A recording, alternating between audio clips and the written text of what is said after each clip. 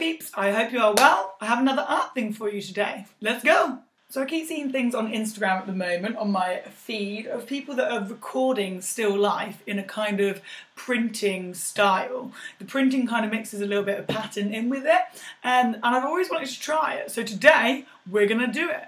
The first things we're going to need is a setup of still life. Now, as we've recapped before, still life is anything that doesn't really move. I'm going to show you some pictures that kind of inspired me, so you can see where I'm going with this, and you can start to pick your objects.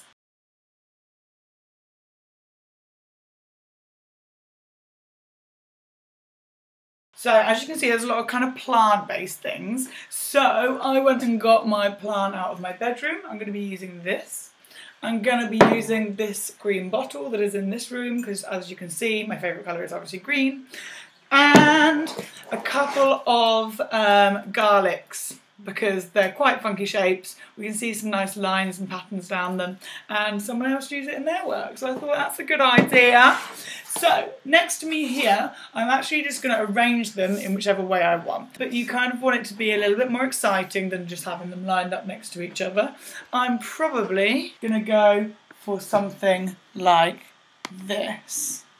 Obviously, not loads of us have a kind of screen printing kit at home, so we're going to go down the route of old Henry Matisse and try and do the kind of cutouts. So today is going to be all about simplifying the shapes that you see in front of you, but we're also going to be cutting out paper and putting patterns on it that link to our objects in front of us. The stuff I'm going to need today, I have a pad of paper. You probably want a few sheets of paper. I've got some big paper as well.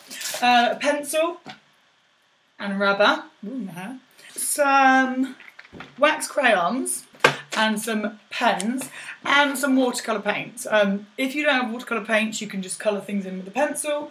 You could use coloured paper if you want to, but I'm going to actually paint the surface of the paper to get the colour I exactly want. Now, I know what you're thinking, these do look like watercolour paints from school, but I assure you they are definitely not. So I'm starting by taking out a few sheets of these papers. We want a selection of colours. So for my bottle, plant and garlic, I probably want a colour for my bottle, a colour for the plant leaves, a colour for the pot, and a colour for the garlic. So all in all, that's 4 colours. You can be as crazy as this if you want. It's going to be quite simplistic, so you can really use any colour you want. No one's stopping you from having purple garlic if you like. I'm going to take out 4 pages of white paper and choose my colours. So once I've decided my colours that I want to do, I'm going to start off with my background. Now, all these pieces of paper are going to be getting a colour wash. A colour wash is when you do an even layer of a colour over a piece of paper. Now, I would quite like to do quite pastel-y colours because I saw someone do that and I thought it looked pretty cool. So we will need a lot of water. So I'm not even going into my watercolour palette yet. I'm just getting as much water as I need in here. I think we've all done it where you haven't mixed up enough colour for your wash and you want to cry. Okay, once you've mixed up the colour that you like, you want to try and get the biggest paintbrush you can find, and we want to go up and down on our page and cover the whole thing. You don't want to take too long doing this because otherwise you see bits where it's dried. We kind of want it as even as we can. Onto the piece of paper for the pot. I've mixed a kind of reddy colour. Personally, just because I know that my leaves are going to be green and the complementary colour of green. So whatever you want to do, but maybe think about your colour combinations. The pot is fairly plain. It doesn't have much patterns on it. So I'm actually just going to do this one exactly how I've done the background. I just want a nice layer of red. So onto the bottle one. As you can see here, my bottle has a lot of kind of grooves in it, and I want to represent that pattern using my watercolour paper. For this, we can use some sort of wax resist. So I've got a bunch of wax crayons here.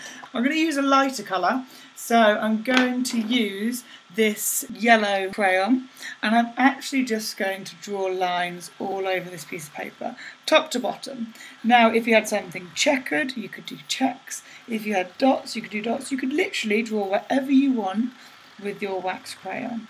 You can also use a candle if you haven't got any crayons in the house. I've mixed up a green kind of colour for my green bottle, but like I said, you can use whatever colours you like. You don't need to stick to what you see. Now I've drawn my wax lines going all the way down. I'm just going to take my watercolour again and do another wash all the way over the top.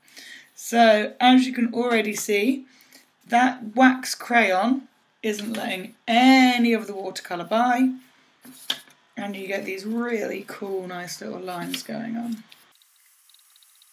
For the green bit on this plant, I'm going to do the same kind of thing. I might do some sort of zigzag pattern and do a wash just like I did for the bottle one.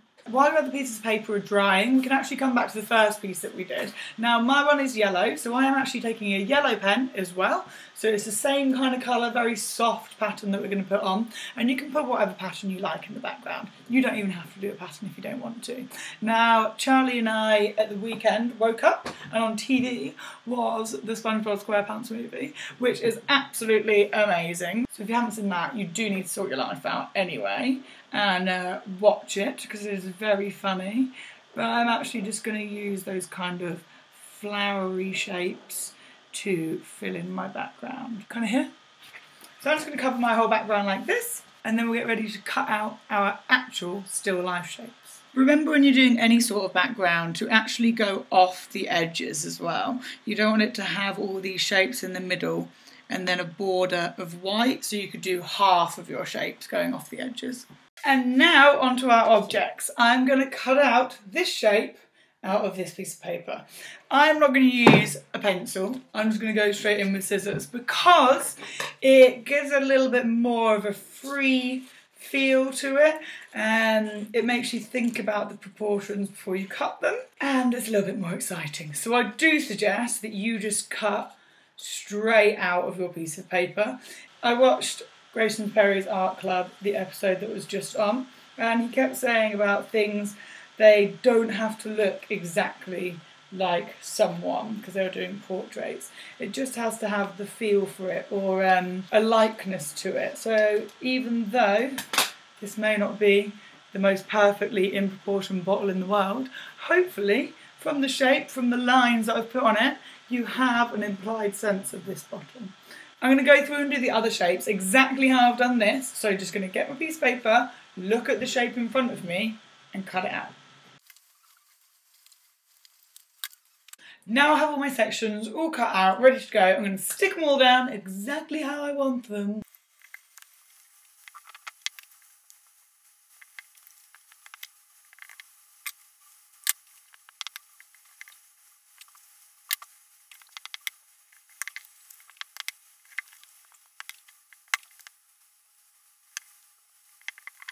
So there we have it all stuck down. Now I'm going to go in with some pens. So like I said, I have these felt tip pens earlier. We can go over certain sections. Now this plant has kind of yellow on the outside. So I'm actually going to outline each leaf in a bit of yellow. And then I'm going to go to my garlic. And I'm going to add some a bit of texture on there. And then I might do a couple of things in the background just to make it a little bit more fun and a bit more happy. I'm not going to use black. Black's a really harsh colour, and seeing as these are like pastel-y colours, just a normal bold colour will be more than enough to bring another dimension to it.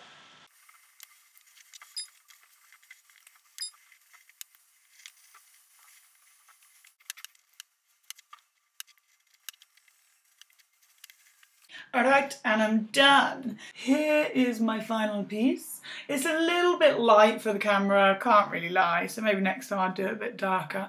But all in all, we have our cutouts. So our cutouts are really simplified shapes. So really going down to basics.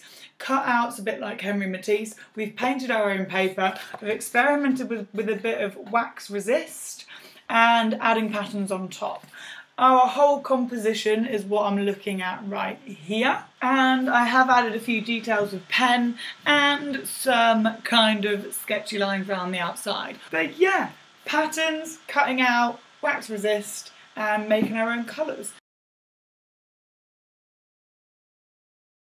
Make sure to catch Grayson's Art Club. I am going to submit a piece for the episode after this one coming, so it's fantasy. At the moment, I am thus far. This will be my cat in his wizard's hat. I've actually painted white underneath a lot of this, so I'm hoping that if I get my sandpaper and kind of sand it down, you'll be able to see some of it through. I don't know if it's going to work. It's all about giving it a go and trialing it out, having fun, and keeping safe at home. So, have a lovely day. I will see you Friday and catch up with you soon. Bye.